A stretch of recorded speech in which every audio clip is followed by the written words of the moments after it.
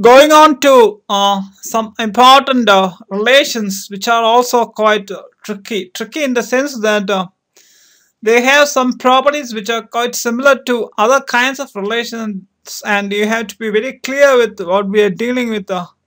So as not to confuse it with some other similar relations. And one of the first of that such a relation is what we call a reflexive relation, which is which for a particular given set A is said to be reflexive if every element of that particular given set is related to itself. That is, the relation R is reflexive only and only if the element that's A, the ordered pair formed by the element, that is AA, is an element of the relation R for all the element A is an element of the set A. Now AA, because we are dealing with the Cartesian product of the set with itself. Now what is the key point? The key point is that the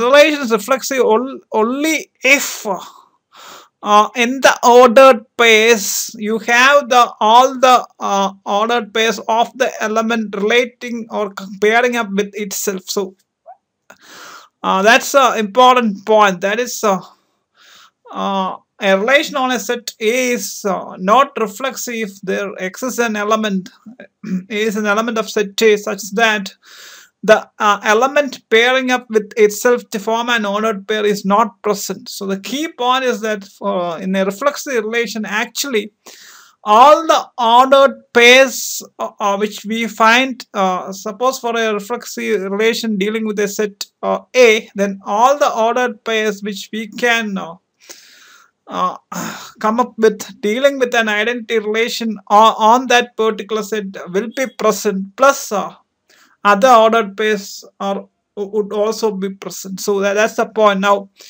it may seem confusing, but it's quite simple, and let us take an example to clear the confusion. That is, let's take a set consisting of elements 7, 8, 9, and we have created a relation R1 which consists of 4 ordered pairs, that is 7, 7, 8, 8, 9, 9, and 7, and we can see that if we don't consider the fourth ordered pair 7, 8, then it's actually an identity relation.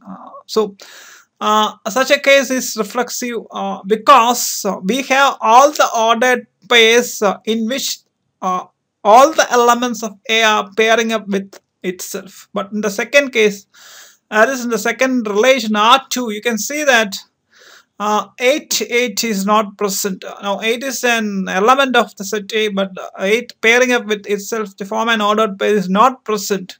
So it's not reflexive. So once again, the key point is that in a reflexive relation, the identity part, that is the element pairing up with itself to form the ordered pair, is important along with other combinations.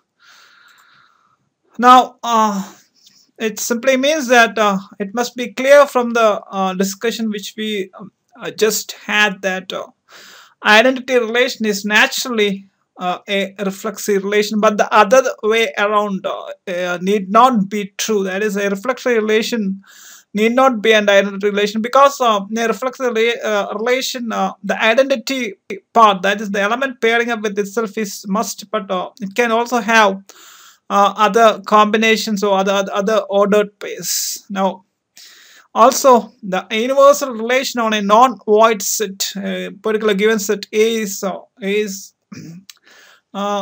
reflexive. Now we know that universal relation is a relation which will consist of all possible combinations of elements pairing up to form ordered pairs, and when that is with a Cartesian product of the set itself, naturally we can see that the element is pairing up with itself, so it ought to be reflexive.